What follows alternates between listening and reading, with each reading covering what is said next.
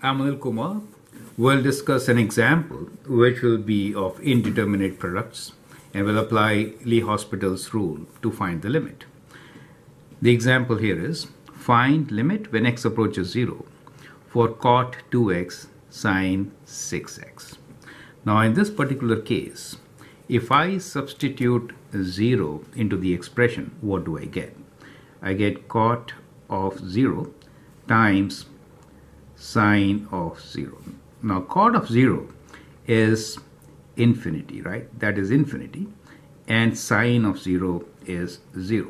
So we get indeterminate product. So we are multiplying infinity by 0. We are not very sure what the result should be, right? That's the infinity times 0.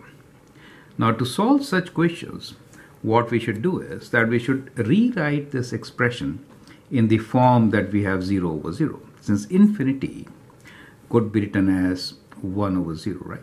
Does make sense, right? So it becomes like kind of 0 over 0. So that's the strategy to understand. So now the question is, we need to find limit when x approaches 0. So instead of cot 2x, we could write this as 1 over tan, right? So it could be written in the denominator as tan 2x. And we have sin 6x in the numerator. So this, which was resulting into infinity, now will result into 0 in the denominator. So what we have here now is a form 0 over 0. Do you see that? So that is indeterminate form. Now we can apply the L Hopitals rule. So we'll apply this rule now. And the rule is to find the derivatives for the numerator and the denominator. So we get limit x approaches 0. Sin x derivative is cos x. So we get cos x, cos 6x this time. And derivative of 6x is 6. So 6 times cos x, right? And as far as tan 2x is concerned, it will be 2 times secant square 2x, right? So we get the ratio 6 cos 6x over 2 secant square 2x, right?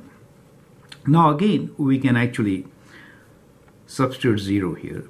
If I substitute 0, cos 0 will become 1, and secant 2x, 0 will also be 1, right? So we can find the answer. So what we get here is, you could actually simplify this also, but I'll keep it as such. 6 over 2, we'll simplify it to 3 later, right? 6 over 2. And when I substitute 0 here, I get cos of 0, 6 times 0, divided by secant square 0, right? Now that gives us 6 divided by 2 is 3. Cos of 0, is 1, and secant square 0 is also 1. So we get 1 over 1, right? Which is equal to 3. And therefore, the limit of this function is 3. And that is how we will solve it. So this is an example where we have indeterminate products. I hope that helps. Thank you and all the best.